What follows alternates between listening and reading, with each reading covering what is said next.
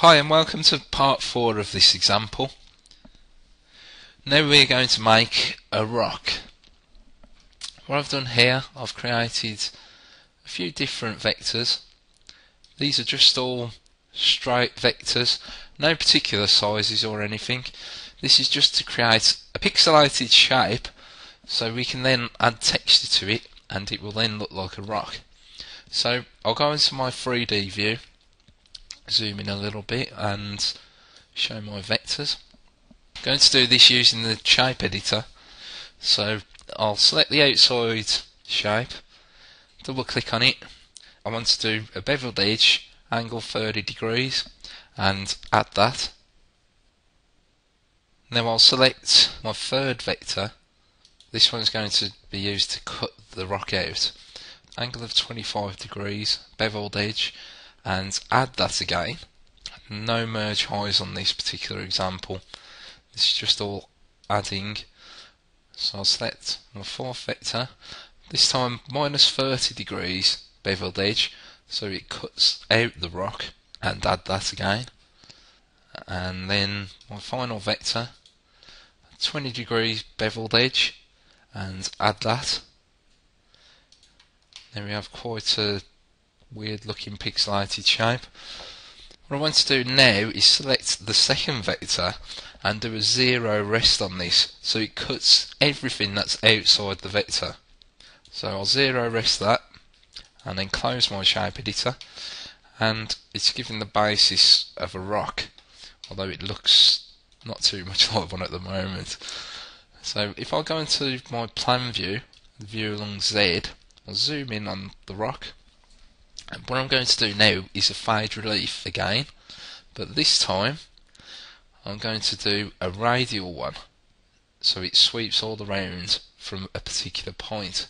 So I'll grab my crosshair, I'll put it just somewhere there, so select my vector and then click create. Now that's faded the rock. It's starting to look a little bit more like a rock now. But the main thing that adds to it is the texture. So I'm going to hide these vectors. I'll turn them off on here. And then I'll open up my reliefs. I'll rename this to rock. And I'll create a new relief layer and rename that texture. I'll go on to texture relief, and I'll select whole layer, and I want to do this from file because I already have a picture with a rock texture on it.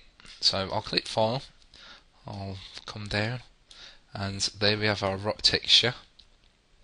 I'll open that, and you can see it's giving us a preview here. I need to change the height of that because it's quite deep, so I'll change the height of that to 0.5 say, and I'll add that and close it. Now this has been added to this texture layer here, so if I turn that off it will turn off the texture. There it is on.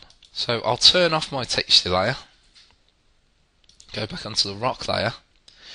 What I need to do is go back onto the 2D view, and I'll select this vector and I'll select blue as my primary colour. Just left click on it and it will select it as the primary colour, and then I'll flood fill that so it turns it all blue.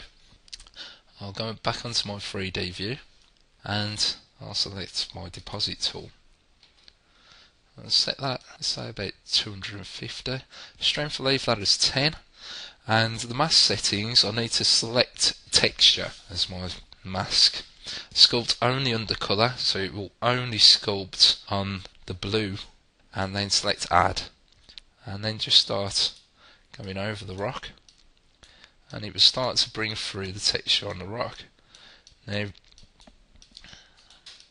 this is a bit more sort of artistic than just grabbing it and putting it on top of the rock, because you can actually select where you want it to be higher and lower.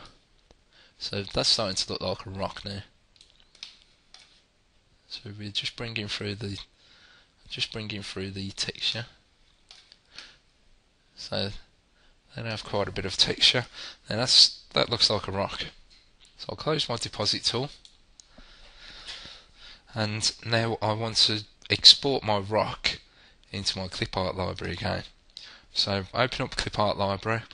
There are all my files that I've created, and I'll drag the rock into my clip art library. So there's my rock with the preview. I'll close this down.